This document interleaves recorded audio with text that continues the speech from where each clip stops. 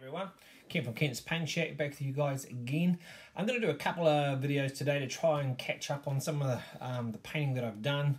I've taken the photographs and put them aside. I've been pretty busy, so I hadn't managed to get in front of the camera, say hi, and get those videos up. So the first up, we've got Persian cavalry from Victrix. They're 28mm hard plastic. They're a small commission of 12, so I think there's 4 of the heavier cavalry and 8 of the light. There's no archers in there, but they're there from Wargames Illustrated. They asked me to paint those up, so I've done that. I've sent them away, and they're really nice figures. They're really cool. You know, good detail, and just a real pleasure to paint. So that's the first lot that I've got there.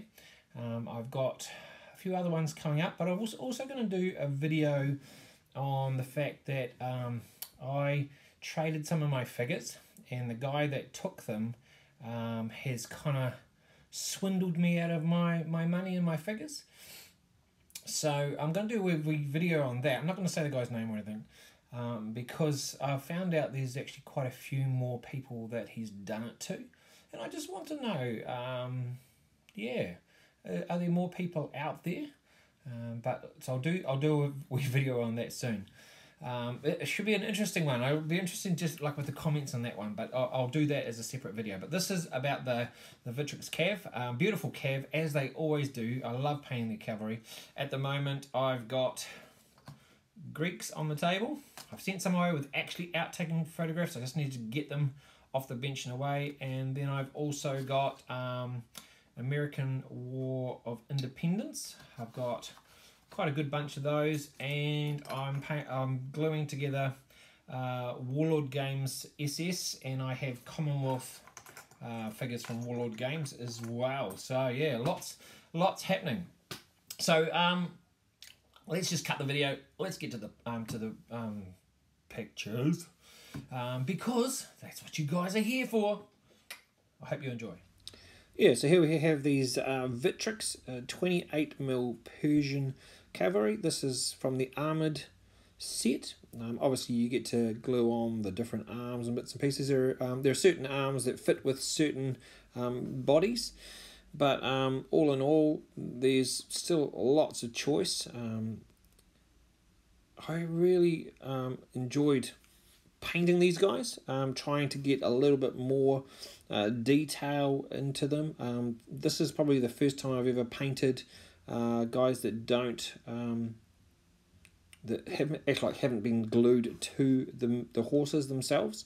It's just for travel back to England. I thought it would be safer. So if you think that there's the odd one of these guys sitting on here that's not quite sitting in the right position, it's simply because they're actually not glued on.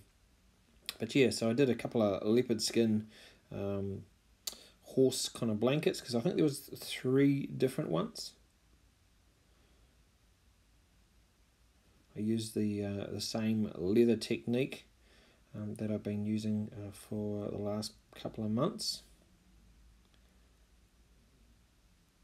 But yeah, old Victrix, they do some good wee poses of the horses, and I find probably their horses some of the easiest to paint.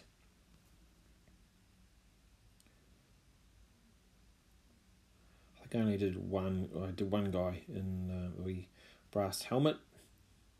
I'd actually run out of the normal paint that I use for doing my brass and stuff, so I had to use a gold and just kind of try and dull it down a bit so it wasn't so goldish. But yeah.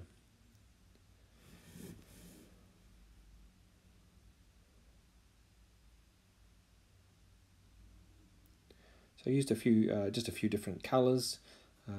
Used for the horses mainly reds and blues, and I mean the Persians, they do like a little bit of purple there, but I tried not to use it too much. I think I've used it on this guy and on the standard bearer, and I've used the majority of these guys. I've kind of got their heads with the cloth around it. Excuse me, I don't know what it's called.